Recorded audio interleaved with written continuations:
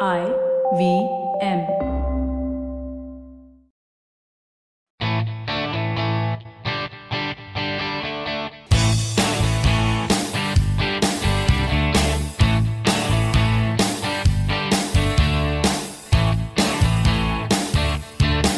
Hello and welcome to a brand new episode of the Musafir Stories, India's very own travel podcast, where each week we discuss the story of travelers in their own words and relive their experiences with you, our listeners.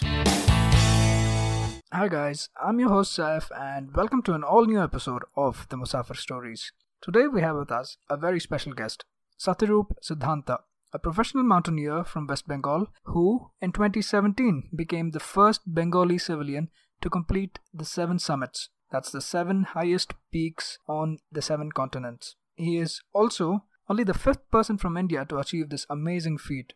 Satya is a certified mountaineer from the Himalayan Mountaineering Institute in Darjeeling and is also the president and founder of ABETO, a foundation for a better tomorrow. So buckle up and get ready to find out where Satya is taking us today. So with that introduction, I'd like to welcome Satyarup Siddhanta to the Musafir Stories. Satya, thank you so much for being a part of the Musafir Stories and welcome to the podcast. Thanks a lot. It's a pleasure to be here. Thank you, Satya. It's really a good fortune that we have you, an avid and professional mountaineer, come speak to us and share your story with our listeners. It's our pleasure. Thank you so much. Yeah, thanks. I would say that I am not a professional mountaineer as in professional mountaineer. I love to climb mountains. Yes. And it all started with a very humble beginning. Uh-huh. It was never my dream to go and climb mountains because it was a kind of impossible dream for me. I was an asthmatic kid the whole of my school life, and till my college days I had to use inhaler to even walk on normal roads. So from there to think of climbing a small hill itself is a huge challenge, and here we are talking about Everest and highest mountain of all the continents. So the journey was very, very fascinating to me as well. So when I look back, it becomes wow. I know. Absolutely. It's something to be really, really proud of, and gives you a sense of the sheer determination and the sheer willpower, right? You can go from being an asthmatic kid to scaling something like the Mount Everest. And I know Mount Everest is huge. Everybody knows that. But just to compare that in terms of, say, modern buildings, it's more than 10 times as tall as the Burj Khalifa, the tallest building in the world, right? So that's what we're speaking about, and it's really, really commendable that you've been able to do this, and we're really happy to have you on the podcast, Satya. But before we get into details, Satya, when did mountaineering or the love of mountaineering and mountains start? Like, how long does this date back to? So in 2008, I actually saw a picture of a hill, and I was so fascinated by it just because I never thought that I can go and do some trekking or things like that. But when I saw that picture, and you won't believe that picture was not of Himalayas, not of Alps, not of Andes, but that picture was just a small hill in Tamil Nadu called Parvatmalai. And I was very, very fascinated by it, and then I decided to go for that trek. But given that my history of asthma, and I was not sure that whether I should go or whether I should not go. But then finally I bought a new inhaler, and I went there without letting anyone know that I was having asthma. So when I went to that particular trek, we were 10 people. And when we reached the top of that hill, it was not only the satisfaction of reaching the top of a hill, but it was also a kind of a sense of freedom that asthma is gone. I mean, like, at least it didn't come between me and my mountains. Absolutely. And then there was no looking back, and I started trekking all over the Western Ghats and till 2010. And then in 2010 December, I went to Everest Base Camp. Okay. And I didn't know anything about Everest before that, except that it was the highest mountain. But when I saw it in front of me, I think Everest did cast a spell on me, and it was so spellbound, and we were there for more than 2 hours watching it, and there were the plumes, and it was so mystic. Yeah. And I decided that I in fact promised Everest that I'm going to come back. And but that time also I didn't know what was mountaineering. I thought it was just a trek. But then when I came back after the base camp trek, and I started reading some literatures about that, and I was shocked. This is a totally different ball game altogether. It's not just a trek, and then I got to know that there is a field called mountaineering as well, and the sheer cost of that expedition. At that time, it was told that it cost 35 lakhs, and I was so heartbroken. So and this is back in 2010, you're saying? Yeah, 2010 December, and I was counting literally that how many years I should work without touching my salary to manage that amount of money, and then the number was definitely not so pleasing number, and I almost gave up. But then one fine day I thought, why not? What if I can get a lottery in KBC or something like that? Will I be able to go? But the answer was no, because it's just not about the money. You need to have a right amount of skill, and you need to have a right amount of experience. Then I thought, so if situation like that ever comes, I should be prepared and wait for that right moment. Who knows, if not today, if not tomorrow, maybe at the age of 50 I'll go, but I'll go, because that is one dream that I have seen, and how can I let go my dream? So then I went in 2011 December. I went for Himalayan Mountaineering Institute in Darjeeling. Okay. And got my first exposure in mountaineering. And that's how my journey of mountaineering started. Excellent. And just to give our listeners a little bit of a background, before this, Satya was or is an IT engineer, right? You are an IT professional, and your first stint with professional mountaineering or going to a mountaineering school was in 2011, just before this trek. Yeah, so in 2011 to go, I applied in January 2011 for a course of December 2011. And since, IT companies don't have a policy of having that many leave for 1 month and all. So every time I used to do some good work, good job, whenever I used to get a pat on the back, I used to remind my managers that I need 1 month leave, and I used to take those opportunities. And to ensure that I have more such opportunities, I started working even harder and smarter, and I used to finish projects much before deadlines, such that I used to get opportunity to talk to my bosses in US and Korea, and every time I used to bring that, and then they said, yeah, don't worry, we'll give you. And that's how I went there. But after 2011 December, when I decided to get some exposure, I decided to go and climb Kilimanjaro.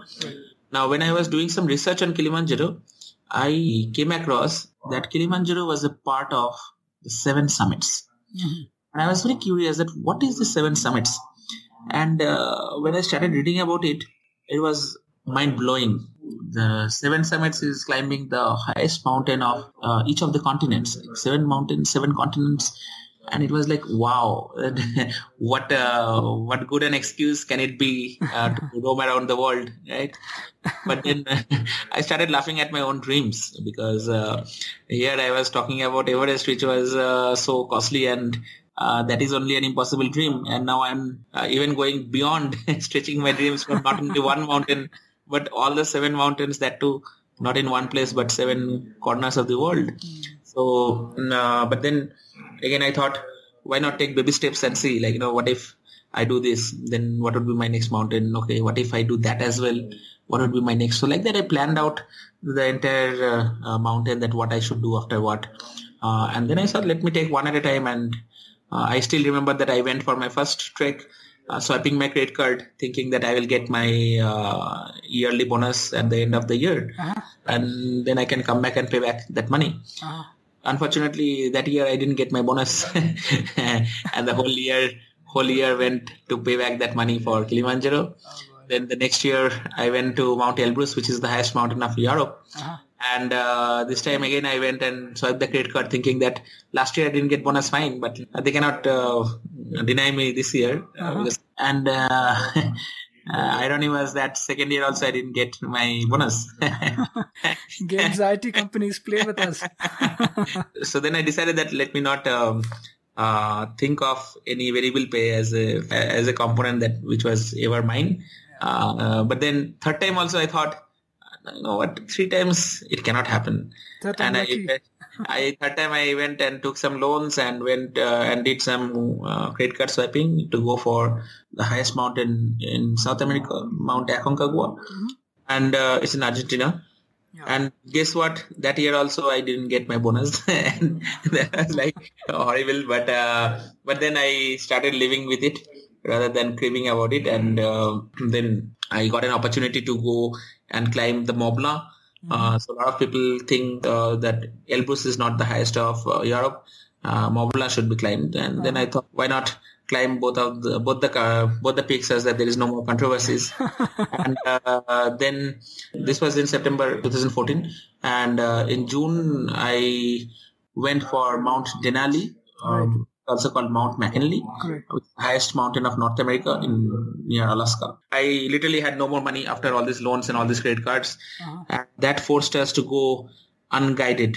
And that mountain is such that, like, not many people have dared to go unguided. Right. So it was a huge risk, but we didn't want it to prove our bravado. But it was just that we didn't have any other options. And then I made a team of 5 friends from Nepal, from Bangladesh, from Canada, from US, and then I was from India, and we eventually went and climbed Mount Denali. So that gave me a huge confidence after climbing Mount Denali and Mount Mont Blanc, and I decided to pursue Mount Everest. But then the cost of the expedition we tried to reduce a lot, and we almost brought down 1/3 of what was the going rate. But and I had to do a lot of crowdfunding for that. I took some loans and finally went for Mount Everest in 2015. Excellent. And as we were approaching the base camp, Everest decided not to entertain us. I know. And there was a huge earthquake in Nepal in 2015, and more than 10,000 people died in Nepal. And the base camp, it triggered a big avalanche. Almost 21 people died in base camp. The Everest expedition got cancelled, and it was shocking because that much money was lost in a second, and the dreams were broken and crushed. I know. And I didn't know what to do, but then I composed myself back and brought back all my broken dreams, and again started building on that. Now, when I came back, I decided to... So by that time, I had to leave my job and go because there was no leave for 3 months. And I knew that if I come back alive, I'll definitely get a job somewhere. Doesn't matter. But then my company was kind enough to give me a consulting job and that me to go beyond the policies of the company. And so I came back from Everest, and I decided to go and climb the highest mountain of Australia, which was Mount Kosciuszko. A small hill, so 1.5 hour marching peak, and we went there and came back.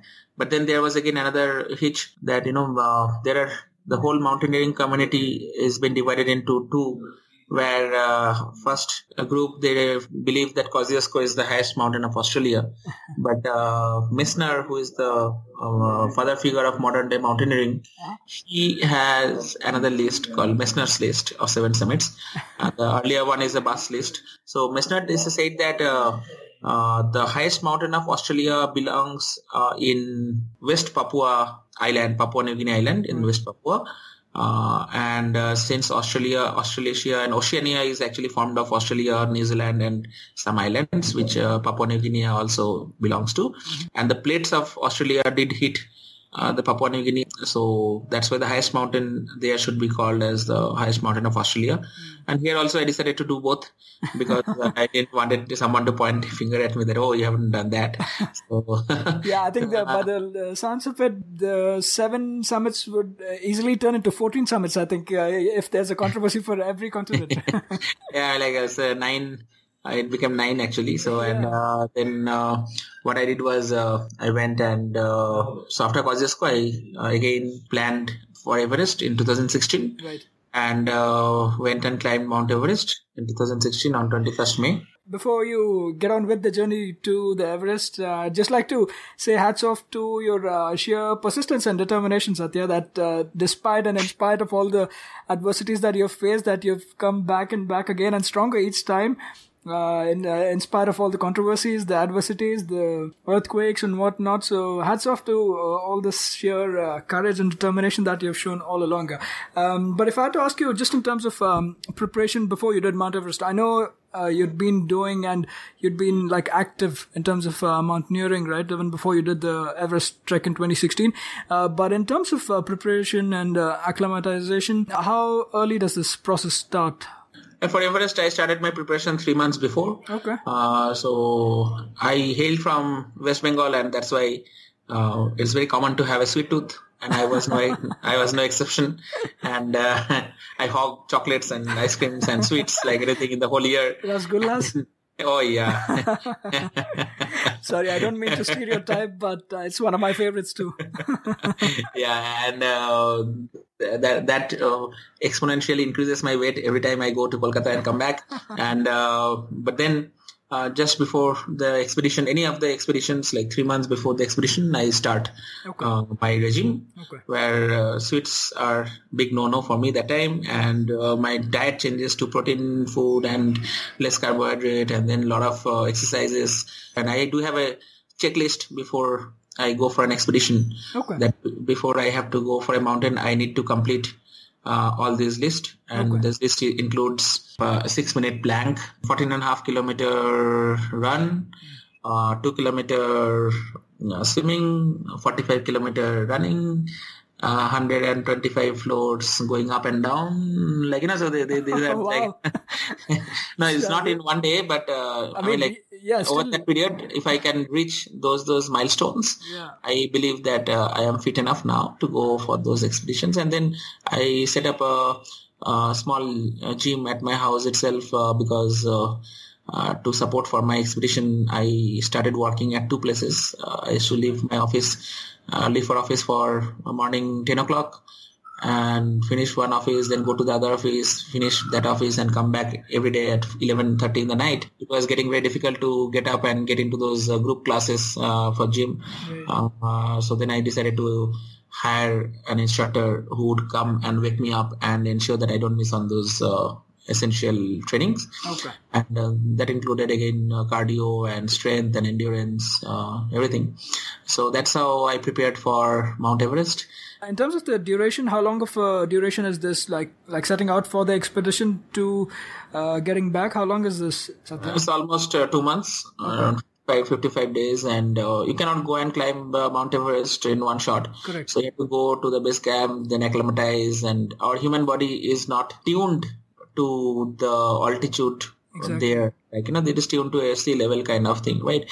So there has to be a lot of physiological changes that needs to go through in our body. And we need to give some time to that, to our body in a scientific way. And one such catalyst is to go up and then come down, go up higher and sleep in the higher altitude, come down, like that, So we had to do 2 iterations before we actually went for the summit. To the summit, yeah. What are the stops you make? Like, are there stops? Say you said base camp is one of them, right? So how many similar stops are there before you kind of hit the summit? Right. So there are 4 camps before summit. After base camp, there are 4 camps. Right. Now, only in the first iteration, we stay in the first camp. After that first iteration, we just take a 5 minutes halt in the first camp, and we directly go to the second camp. So first time when we went to first camp, stayed there. The next day we went to camp 2, stayed there. Next day we went near the Lhotse face, a little bit ahead, around 200 meters more, and came back to camp 2. The next day we came back to base camp. So then this is the first iteration. Then the next iteration, we directly went to camp 2 with a small halt in camp 1. We went to camp 2. From camp 2 we went to the base of that Lhotse face again and came back. Then the next day we went direct to camp 3, stayed for some time there and came back to camp 2. And next day we came back to base camp. Then in the final summit push, we went to camp 2, then to camp 3, then final summit and came back. So this whole process, right? And there has to be some adequate rest in between. So this takes almost 55 days. Exactly. Yeah. And then if I speak about the team you went with, how was this, Satya? Was this like a group of friends, or like you have Sherpas also, I'm assuming? So how was the team? So there were multiple teams from Bengal itself, and since I knew most of them, so I decided to go with them. And our team was 4-member team, and we were safe and sound, except one of our team members lost a finger. Yeah, but the other two teams, there were one team member in one team, she lost 8 fingers. 8 fingers, and she had to be rescued. And other team, 3 of the 4 members died, and one was brought back with 1 finger had to be amputated. Yeah, it's really scary to even listen to these things. So imagine going through these things as you're making the push for the summit, right? It needs tremendous willpower and focus as well. Like, not just physical. I think it's not just the physical strength. It's a lot of emotional and mental strength as well. Yeah, you have to be very, very strong emotionally, mentally, and there would be situations which would demand pushing your limits. Like when I was going up in the from Camp 2 to Camp 3, one Sherpa fell down from the top and just slid past by us, and it was very shocking. I mean, I had never seen someone die on the mountains like that, and I was like frozen in fear and this and that. Yeah, not just literally. Yeah, and then I had to apply a lot of NLP techniques. So I was in a shock state. After I reached to Camp 3, I was trying to sleep, and that was the last sleep before you go to Camp 4 and summit. There was no sleep after that. So actually, whenever I was trying to close my eyes, I was seeing that guy falling, and that was a big emotional problem. But then I decided to look it through another way. I realized that if somebody falls from the top like that, by the time he reaches 100 meters, he will be already dead by a heart attack or something, right? So then I changed the whole paradigm to think that I actually didn't see someone falling to his death, but I saw a dead body falling, and the whole equation changed, and then I could console myself and I could sleep. And there are a lot of this kind of thing happens on mountains. And even this time when I went to Antarctica in December, so the extreme cold and extreme the remoteness can create a lot of emotional impact, right? And I in fact had multiple expeditions stitched. So I went to Vinson Massif, the highest mountain of Antarctica, to complete my 7 summits.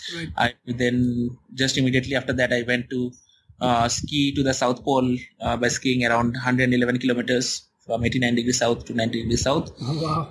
And again, immediately after that, I went to Chile and climbed the highest volcano in the world, active volcano, Mount El Salado. And then I also, as a preparation, I climbed 3 more mountains there. So physical strength, stamina, everything is required, fine, but your mental health is also very, very important. Absolutely. Just between the Everest and Antarctica, I went to Carsten's Pyramid, which I was talking about, the highest of Australia, which is in Papua New Guinea. Yeah. So there, the challenges were totally different. Even the jungle is known for cannibalism still. Okay. And there are a lot of tribes, and they are with their bows and arrows and everything. And the roads, there were no route as such. You had to cross rivers, you had to, the mud and everything. And then when you go to the summit, it is also very technical peak. So each of these mountains demands a certain respect and a certain kind of preparation, such that, and the mental preparation is very, very important along with the other physical aspects of it. Satya, just getting back to your Everest expedition, right? Tell us a little bit about the views and the things you used to see around you while you were making. I mean, I know obviously it looks stunning in the pictures and all of that, but I think at that altitude and that physical duress that you're going through, everything changes, right? But what are some of the views and the things that you could experience while you were making the push to the summit? Yeah, it's an amazing place to be there. And I think a view like there at the Everest Base Camp is something, only you can dream that, that kind of view. Sure. Unless you go there, it's very difficult to experience, to explain that what kind of view it is. But as we go up, the terrain changes. In fact, right from Kathmandu, when we start, we take a flight to Lukla, and Lukla airport is one of those highest airports in the world, and is one of those dangerous airports in the world. Sure. It's a very small runway, and then from there, when we start trekking, you see amazing view all around, and mountain rivers flowing by, and greenery. And as we go up, the tree line slowly decreases, and then you look around, the snow comes in, and then finally when you reach the Everest Base Camp, you have Lhotse in front, and Khumbu Icefall, the most notorious icefall there. Yeah.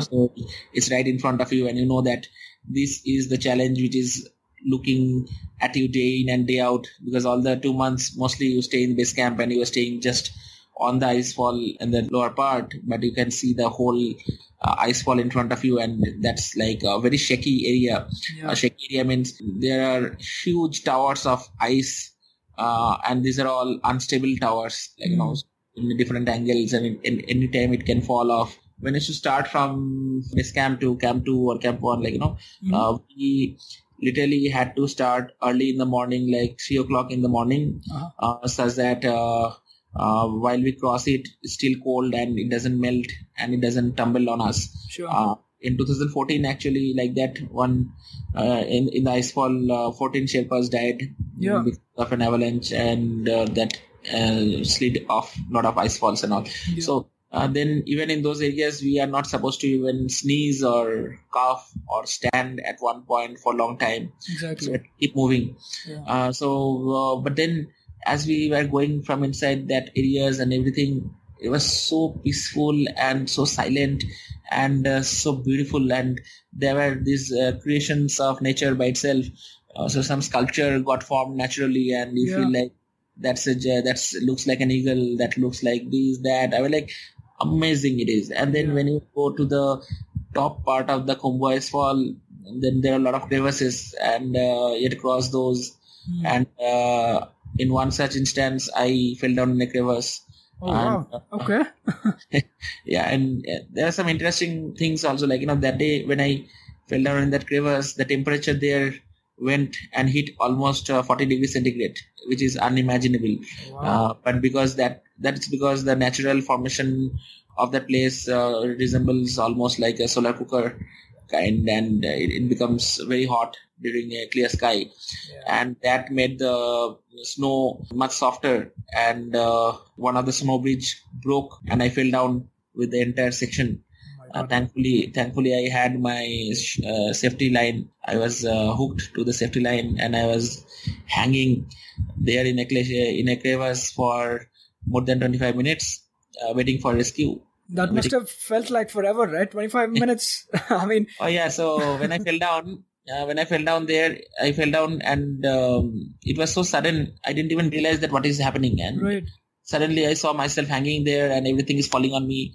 And it was my mistake that I waited near the crevasse end a little longer. I was taking rest because it was so hot. But the slack of the rope was almost 6 feet. And I went inside and hanging there at 6 feet. So I thought that it must be a very small crevasse. I'll get out and climb up. And I just wanted to see how deep it is, so that whether I will jump or whether I can walk down. I thought it was some other crevasse. And when I looked down, it was complete dark. I just hold back the rope again, Oh my God. And then I tried to understand how deep it is. So I broke a small piece of snow block and threw it down to hear the sound. I couldn't hear the sound. This time I got a bigger block. And I threw it. I couldn't hear the sound, and I was like, "Oh my God!" And then bottomless. It's like abyss, really. Yeah, it's an abyss, and I couldn't see. Also, it's a dark inside. And then somehow anchored myself there with my back and legs put forward, so that I don't want to hang and open up any of the loose ends in the top. Then I knew that there was no point trying to get out and lose things up, rather than let me wait. And while I was waiting, I just wanted to capture the video there. And I was looking for my camera, and I was so upset that I couldn't find my camera. It got stuck between my bag and my back. But then I thought, let me record the whole place in my natural camera. That's my eyes. And you won't believe that place was so nice inside, and it was so silent. And just in movies and National Geographic, how you get to see that blue ice inside, and the crack has gone like extreme end this side and that side, and like a snake. And you look there, and you could see some the top are covered in most of the places, and it is translucent, and some like light is coming inside and making it such a beautiful place. I mean, I can't even imagine, unless and until I have fallen down, I wouldn't have appreciated that place. But then after some time, I could hear the footsteps of my friends, and I shouted for help, and then finally I was rescued. But that was something sounds scary. I mean, you're trying to see the good part of it, but I'd be freaked out. I was stuck. No, I mean, I knew that now that I have fallen into it, I think this is what mountain taught me, that to try to accept things, that, yes, shit happened. Better accept it. Like, then try to figure out, once you accept it, because we constantly keep ourselves in denial mode, right? And then we panic, and we find that what can go wrong. Okay, this can go wrong. How can I reduce the impact? Okay, this way. Now let's not panic about it. Let's think, how do I get out of this and stuff and all. Even similarly, just when we were about to reach the Everest top, around 8,800 meters, we were at the South Summit top. My left eye went blind, temporary blindness. I couldn't see anything. And just after 10 minutes from that, my oxygen mask failed. Means it got blocked. These all sound like, I'm sorry to interrupt, but these all sound like twists in a thriller movie or something. It's so brave of you to go through all of this and still make it to the summit. I mean, did I have a choice? I mean, like, I know that it's gone. I mean, like, now let me at least go to the summit and die rather than die halfway. And it was crazy. And then at that altitude also, around after half an hour, I went without supplemental oxygen, and it was like 1/3 of the oxygen. And as I was heading towards the summit, and I was 10 minutes before I started getting cramps in my body, indicating that I need oxygen now, no matter what. Right. And at that point, I kept my head cool, and I had to bargain for a mask from my Sherpa friend, and I could give him some logic, and finally he agreed to give me for 10 minutes his mask, and with that I went ahead and climbed the Everest. And at the top, it was such a beautiful place to be. I mean, like, you were literally in the top of the world. And exactly. Tell us a little bit about the feeling. I know pictures can't do justice to it, so I'm sure it's a unique feeling that you can't even describe, but just give us a little bit of a sense as to how you felt once you reached the summit. Like, this is what you'd been working for, like, all these months, and then you've reached there, and then having come through all these challenges, how was the feeling? What were you thinking? So when I reached to that top area, not the top part, but the area, and I could see some flags ahead, and I was like, is this the summit? I can't believe I'm there. And I was looking around, and it was amazing. I was looking left and right, and I was like enjoying the whole view. But immediately I knew that I had to go back fast because my oxygen mask malfunctioned. So right. But then it was like a switch, switching from here to there, again switching back. And again, I was going towards the top part, and as I was approaching the highest point, I could feel that, that this is that place where so many people, so many mountaineers, it was a dream for so many people. So many people died coming here. So many people became great after coming here. I mean, like, this is the place where Tenzing and Hillary and Mallory, everybody dreamed of this, and I am here. I mean, like, I couldn't believe, and the eyes were turning moist. And then I went and sat at the top part, and I was like looking around, sitting there, and like, it was wow. And it was just early morning, like 5:45 we reached, and it was windy still, it was cold, but then I forgot everything, and I was like absorbing the nature from there. But immediately I realized that, I have to go back. Let me take some pictures and go back. And you won't believe 3 of my cameras failed at the top. Oh, wow. And I was like, oh yeah. And then I was like breaking my head, and I found my other friend was coming, and I was so happy that he has the camera at least. So when I approached him, so he was also enjoying, and I was like, come fast. And when he came, I see the camera was on his neck, and he said his camera is also dead. And he thought that I was carrying so many cameras, so he didn't bring a spare camera. And there I was sitting on the top of Mount Everest along with my friend and Sherpa, like 3 dates. And and thinking that now my oxygen mask is malfunctioned, like, I have to give back my mask anytime now, and I don't know whether I'll be able to go back alive or not. Nobody will believe that I have come to this stop, and next year that I'll come and prove them that I have really come last year also. That also will not be available if I don't reach back safe. And then there was some Chinese side. There were some people who submitted, and they were clicking some pictures. And initially I tried to get their attention and tried to get a picture or so. But then I realized at 8848 meter is not the right place to exchange business cards.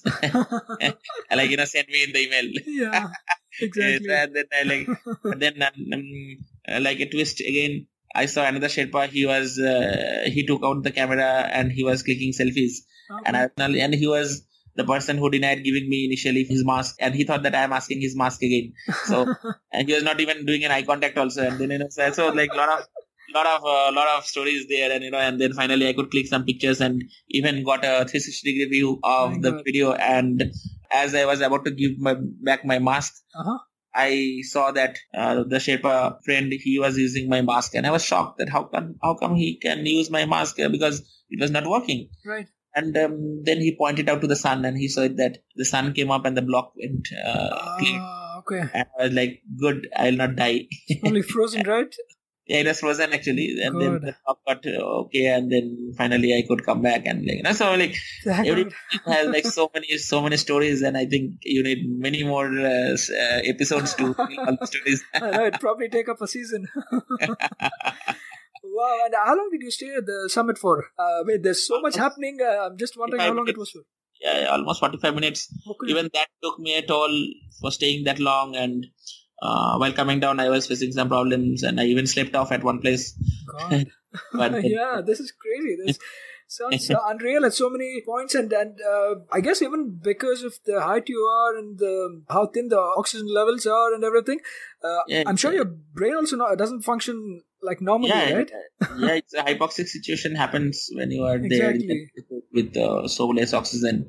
Fortunately, I didn't see any hallucinations and stuff like that, but there are a lot of instances where people do net and jump off and all those things. Yes, it's just truly amazing, and this is the first time I'm speaking at length about a summit, and what better way than it being Mount Everest.